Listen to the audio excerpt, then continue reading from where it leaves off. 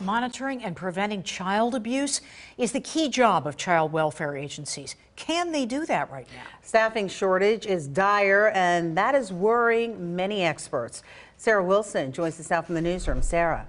Alicia, Valerie, those fears confirmed by a report from the Pennsylvania Partners for Children. Their findings investigate allegations of child abuse and neglect, and they say the number of those claims are up, but a lack in staffing is making them difficult to investigate.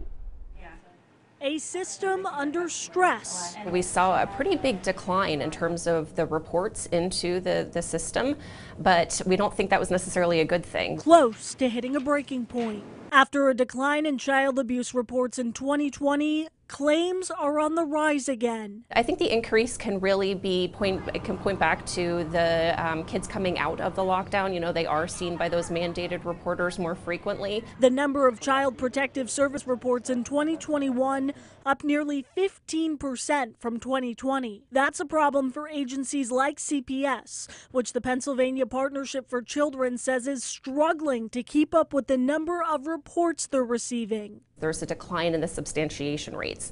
We think that might mean that caseworkers simply don't have as much time. They're overburdened.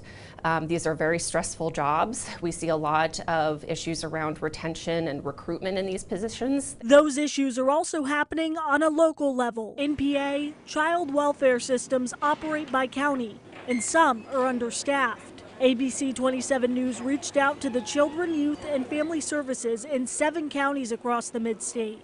3 responded. Perry and Cumberland counties say they're both missing about 30% of their staff.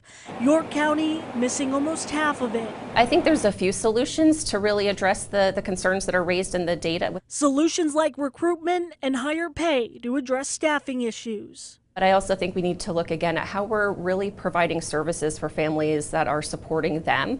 And I don't think we're doing an adequate job right now with those resources to make sure that, again, kids are not entering the child welfare system. Now, even if agencies are short-staffed, they say do not let that deter you from filing a report if you need to. In the newsroom, Sarah Wilson, ABC 27 News. Valerie and Alicia, back to you. Thank you, Sarah.